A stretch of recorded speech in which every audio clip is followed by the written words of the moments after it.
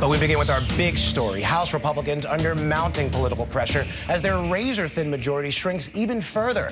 Democrat Tom Suozzi winning the special election on in New York's Long Island last night, flipping the seat once held by disgraced former Congressman George Santos. That means House Republicans can now only afford 2 defectors in any party line vote. The GOP conference also facing questions over its rejection of a bipartisan border deal negotiated between the White House and the Senate. It's also refused to consider a $95 billion foreign aid bill that already cleared the Senate and would provide more money to Ukraine. House Republicans last night did manage to impeach Homeland Security Secretary Alejandro Mayorkas by a single vote, despite providing no evidence he committed an impeachable crime. Republican House Speaker Mike Johnson today saying his members are now working to provide solutions on the border and Ukraine, but offering no specifics.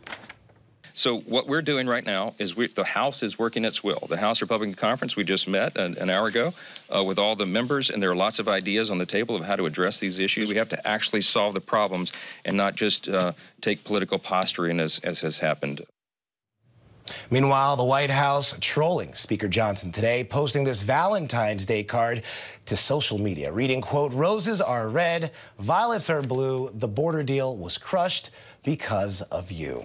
Joining me now, ABC News Deputy Political Director Avery Harper. Avery, how are you today? Nice to meet you. We're going to start with this special election. Speaker Johnson already having trouble getting all of his members on the same page. What can Americans expect with an even slimmer GOP majority in the House? I think that Americans can expect for this Congress that has been notoriously unproductive for it to be even more difficult for them to pass legislation. As you mentioned before, the GOP can now only afford for 2 Republicans to defect on party line votes, and we know that Republicans have made it a point not to work across the aisle with Democrats, on numerous agenda items. And in fact, I mean, it was the reason why Mike Johnson is become the Speaker of the House. And so I think it's going to be even more difficult for them to pass some legislation.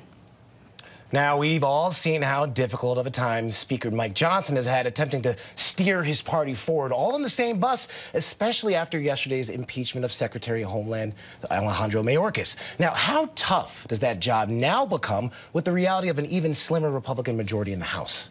Right, it becomes really tough. Listen, if Tom Suozzi was sworn in and was able to vote on that impeachment vote yesterday, it would have been a tie. And so that presents a real issue for Mike Johnson and for Republicans if they are trying to push forward on conservative agenda items. You know, this is Tom Suozzi's win really eating away at that razor thin, that very, very tiny majority that Republicans have. Now, Avery, a source telling ABC News that Speaker Johnson has requested to meet one-on-one with President Biden to find a path forward on U.S. foreign aid to Ukraine, Israel, and Taiwan. But the source says that the president has refused. Now, does the speaker have any leverage left right now? Right. Well, we saw in the White House briefing today, Karine Jean-Pierre, the White House press secretary, she said that at this point, Mike Johnson is negotiating with himself. The fact is that the bipartisan border deal is the result of a fight that House Republicans won. They wanted for the border crisis to be addressed, and they got that. A bipartisan deal, conservative legislatures working to make sure that deal was ironclad, and it was because of his leadership and pressure from Donald Trump, and even some of these House members citing political reasons, not wanting for Biden to look good during an election year, that bill did not happen, that passage did not happen. And so there is a lack of a feeling that he is operating in good faith, and that's going to make it difficult for him to move forward. Now, Avery, I want to ask you one more question. Suozzi, he's a Democrat who won his race focusing mainly on immigration concerns, a hallmark campaign issue for the GOP. Is this a bad sign for Republicans moving forward? Well, listen, I think that this was a very special case.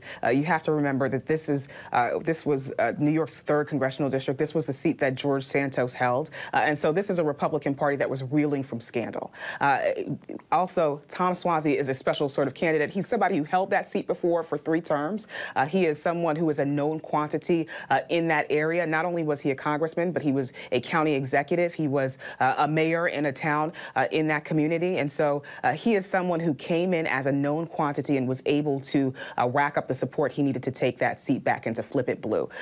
I do think that for Republicans, as they are trying to maintain their razor-thin or grow their majority in the House, it's going to be difficult when you have a conference that is so focused on ideological purity, when you have an enormous amount of pressure to embrace the far right. That is not going to do well in districts like this one. So it'll be interesting to see what it turns out in November.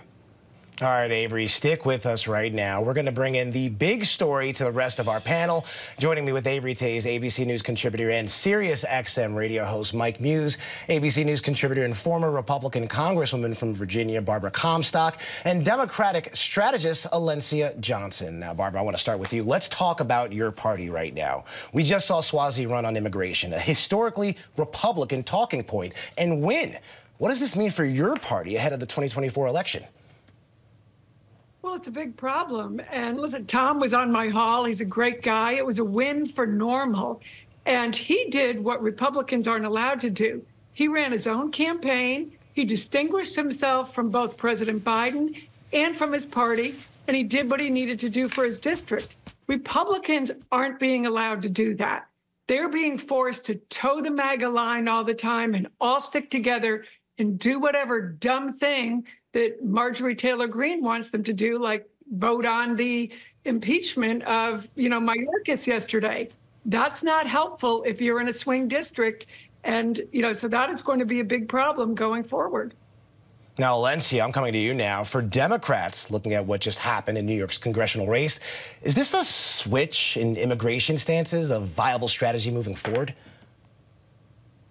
Listen, I think this is actually helpful for Democrats because what is happening between this race, what happened with the impeachment vote, what happened with the bill last week actually is able to put us not only on the defense, but on the offense about the immigration policies that we believe in. Listen, the Democrats have been talking about bipartisan legislation. It's obvious Republicans want to continue to play politics. And so as they've seen in this race, it is going to be a losing issue. And there's a lot of evidence for Democrats to use, as I keep saying, cut the campaign ads because you have all of the GOP members talking about this on the record. Now, Mike, we saw how weather was a big issue related to turnout in this special election. What else can you foresee affecting turnout down the road? I don't think weather is going to become an issue come November, in the mere fact of once November comes, I think that is when America is going to recognize the high stakes that we're in. In particular, we are such a divided nation on partisanship. The presidential election race is going to come down to the margins, and it's going to come down to independent voters. And what they're going to be looking at is who can handle immigration the best. Obviously, reproductive rights will definitely be top on the agenda, but coming up on the very close second will be immigration. And if the Democrats can take a hold and own that, that will work to their advantage, in particular within the suburbs of major cities that are possibly facing these immigration complications. And it's going to be a challenge to see how can the GOP reclaim that narrative if they can at all. In particular, the independents are really too going to be looking at what we are geopolitically with NATO and also too with Ukraine in order to not to prevent a larger scale operation where troops on the ground will have to possibly be defending our NATO partners against Russia. And so the independents are really looking at that very closely. And Avery, I want to end with you now. Expanding Republicans' majority in the House is proving to be an uphill climb. What message, if any, can Republicans cling to that can help them convince voters to support them come November? Well, I think that we're going to see Republicans continue to hammer the border and blame Democrats for the issue of the border, even if it means them not passing legislation to address it this year ahead of the 2024 elections.